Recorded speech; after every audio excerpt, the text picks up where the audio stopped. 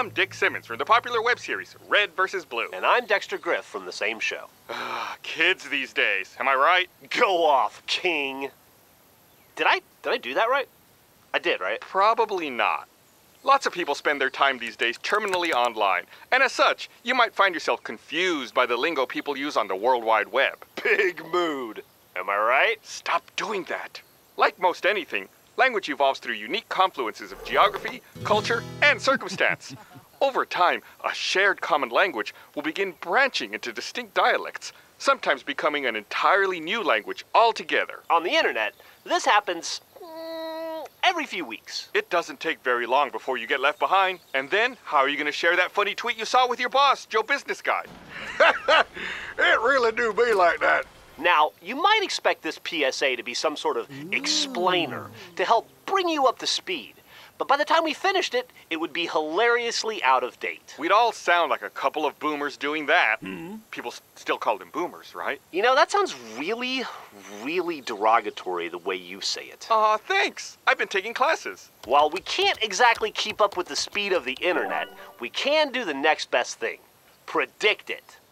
Para el registro no acepte participar en esto. A big welcome to our science volunteer, Lopez. Using the latest in predictive algorithms, we've pumped Lopez full of, well, the entire internet, in the hopes that he'll be able to tell us the future of internet slang.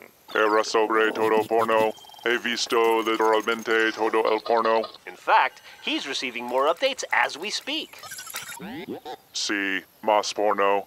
Ooh, let's see the first of what we can expect from the next wave of internet lingo. Lopez? Por favor, no hagas lo que ensayaste. Compute! Ugh. And the printout says, error. As in, error is going to be internet slang in the future? Feels a little retro. Oh, like when someone says something you don't like, maybe? Whoa, man, error. Do you think you're supposed to sound like a robot when you say it, though? Lopez, any thoughts? Why are you asking him? I mean, it's kind of obvious, right? Literalmente significa que hubo un error, porque este plan es estúpido. You're right, Lopez. Grif did handle that insensitively. Wait, what? All right, let's run it again. Tell us what our next future internet word is, Lopez. Genchi. What do you suppose that means? Maybe it's something bad, like, whoa, that smells Genchi, dude. No cap. What do you think Genchi smells like? Genchi. That's a word I haven't heard in some time. Wait. You know what it means? But I thought the algorithm was supposed to predict the future of slang. That would be the Genchiest if it worked. Sounds like it in actuality, though. It is decidedly ungenchi. Can I get somebody to translate that? Es yerga vieja idiota. Why, Genchi was a popular phrase in the 50s. Oh, that really takes me back.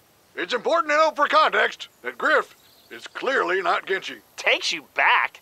Weren't the 1950s like centuries ago? Yeah, but these things have a way of circling back around. Every time you think you've got it made in the shade, some new ankle biters get on the horn and shake things up. Bit of a wet rag, Daddy-O, if you catch my drift. So really, to predict the future, we just need to look in the past? Yeah, you'd be surprised. Well, that's dumb. Definitely doesn't razz my berries. Yeah, I didn't catch any of that. Lopez? Error.